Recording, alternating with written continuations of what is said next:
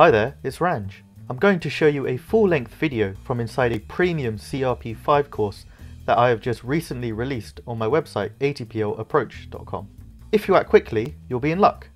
Currently, for a short time, there is an opening sale where the course is 75% off for those who use the discount code YouTube75OFF. All capital letters, no spaces. Take a look at this video's description down below to see the steps on how to use the code. Before I show you the full-length video, let me introduce you to myself and the Ultimate Flight Computer course. I have 7 years tutoring experience teaching maths and physics-based subjects to ATPL cadets as well as GCSE and A-level students. I was on the EasyJet MPL where halfway through my training, unfortunately, I lost my medical and would never be able to get it back. This was a very dark moment. However, I also found this as an opportunity to bring my passion for aviation and teaching together with what I'm offering you today. By the end of this course, you'll know exactly what to do for each question that shows in your exams.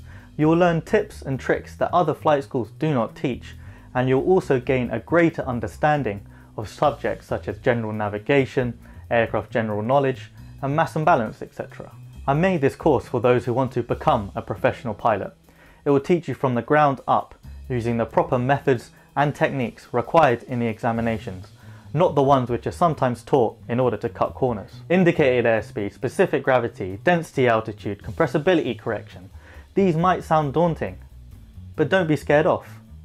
In order to bring this theory together with the CRP-5, I have created extra resources in order to teach this theory effectively. I will show you helpful tips in order to use the scientific calculator effectively to make the exams a lot easier, and will also be giving you access to flowchart which can solve any PPL to ATPL flight computer related question. Together we will go through past exam questions which I've also showed in the question banks, where you will be led through them step by step. The ideal student for this course would be a cadet studying for their PPL, CPL or ATPL who wants to stop solely relying on feedback and the sometimes incorrect explanations that the question banks put out there. The only requirements for this course would be to have a CRP-5, a scientific calculator, and also the willingness to learn. Please take a look at the more detailed course description, and I look forward to seeing you inside. So if you like the sound of that, head over to atplapproach.com and follow the steps in this video's description down below to use the 75% off discount code for the course. You can see that the website says 1 month off, but that's just an error from the website host. The course cost is only a one-time fee and you'll have access to it for life. Now, let's take a look at the full-length video which features parts of one of the flowcharts within the course. Okay, for the next example, we're going to work out our heading. This is a bit trickier because we have to go over the idea of iteration. However, I'm now going to introduce my flowchart, which will make it a lot easier and can solve any ATPL or PPL Pooley related question. Here we have another question from the banks. With a track of 188 degrees, wind of 260 degrees at 90 knots, and a TAS of 420 knots, what is our heading and ground speed? So here's my beautiful flowchart. It can solve any wind side ATPL or PPL question. I am going to reveal it slowly so it's not so scary and is easier to digest. So we start at the top here and then get to the first process, which tells us to convert bearings to the reference of our answer. What that means is, if our multiple choice answers were in terms of magnetic north and we had things given to us in terms of true north, we should then convert what we are given to magnetic north, or else we're going to forget or even be tricked by the answers. I will go over this certain trick later on in the course. Right, now after that ramble, we now come to this decision block, which asks if we have two of the heading, drift or track. We also have this statement here saying that drift is the negative of the wind correction angle. So if we had a drift of 6 degrees right, our wind correction angle will be negative 6 degrees right, which is 6 degrees left. The idea behind it is that you need to have a heading which corrects for the wind in order to fly where you want to go. Coming back to this decision here, if we have two of those, it becomes really easy and we can always work out the last. We don't have it easy though, so we come on to this next process here, which tells us to figure out which side of the wind slide to use. We have a TAS greater than 300 knots, so we will use the high side. Unfortunately, we are on the low end of the high side, so we'll need to be very accurate. Whenever we're on the low side of either side, just above the speed arc here at 300 knots on the high side, and here of 100 knots on the low side, you can see the drift lines become very close together, which means we need to plot very accurately or else we'll be quite off, especially if the given multiple choice answers are very close together. Taking a look at our answers, we are very lucky because they are all very distinguishable from each other with ground speeds far apart. Okay, now like I said in my last video, we always plot the wind first if it is given. This is the same as before, so we face the wind by putting the direction of 260 degrees underneath it.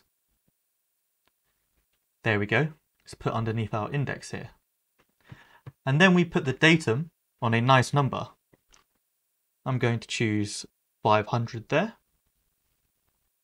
And then we subtract the wind strength of 90 knots and plot there. I recommend doing this always as a dot, not a cross. And my pen cap just flew off. Yeah, I'm using the whiteboard marker and not using the permanent marker because this is my nice new Pooley. Alright, so 500 take away 90 gives us 410, which is there. And we can see it's nice and clear. The next thing we are asked is if we are given the TAS. We are, so I will now put the datum on the TAS of 420 knots. There we go. Now we are asked if we have the heading. We do not, because that's what we want to find out. This is a key point in the flowchart where we go off and do different methods based on if we are given the track or heading. I mean, we must have one of them at least, so we have some sort of idea where we are going. As we don't have the heading, we go down here to this statement, which tells us that we must have the track. Okay, now we put the track of 188 degrees under the index.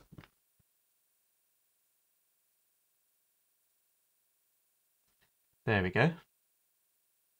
It says heading on my Pooley here and does not say track. Because of this, the flight computer is now incorrectly set up. Whenever you put the track on the index, I want you to feel a bit sick inside and remember that that is incorrect. But we still do it because we have to guess where our heading is, and the track is a pretty good guess because it has to be within 50 degrees of it. Well, I got that from taking a look at this, and we can see, well, the drift on either side goes up to 50 degrees. We're never really going to get drifts that big. They're probably only going to be max 15 to 20 degrees. Very rare to get questions with big drifts. Alright, seeing if I can put it back in here.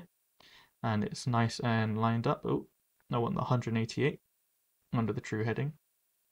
There we go, and the datum on the 420. The next statement says, if we don't have the TAS, we have to put the wind dot on our ground speed. We have the TAS, so can ignore it. 1 second, let's pause the video right here. Just before I show you the rest of the flowchart's path with this question, I'd like to remind you of the 75% off discount code YouTube75OFF, which is for the CRP-5 course that has many of these types of videos. Don't miss out on the opening sale. Take a look at this video's description down below and follow the steps to get this great bargain. Okay, now back to the video. This decision here asks if the track is on the plotted drift or if the question is asking for the wing component. And because we have just put our track on the index, it is not on our drift, unless we have a drift of 0 degrees. So now we start the process of iteration. Iteration is where you put your output back in as an input, and we keep doing this until we get close enough to our answer. This is shown by this loop here. Just like how our track is our estimate for our heading, our ground speed and drift are also not going to be completely correct. We therefore expect them to change. We now do what the process says and put our track of 188 degrees underneath what the plotted drift right now is telling us. It tells us it's 12.5 degrees, so I will line the 188 with the 12.5 degrees. This is to the left, so we'll do it to the left. And this is going to be quite difficult, so I'm just going to bring my Pooley a bit closer. I'll move the 190 under the 10, and then we'll move half a division anti-clockwise, so it's nice and lined up. There we go. Now we can see that putting our track as an estimated heading of 188 degrees has given us 200.5 degrees as a new estimated heading. We follow the line back to this decision and then check again. Is the track on the plotted drift? We had our track of 188 degrees lined up with 12.5. However, the wind dot is now saying 12 degrees. We are close, and this is probably good enough, but let's do it once more for practice. So what we do is do this process again. We put our track of 188 degrees on what the plotted drift is saying. It's saying 12, so I'm going to move it, put the 188 on the 12. There we go. I did it the wrong way first, but we all make mistakes. We now follow the line back, and it also says 12 degrees.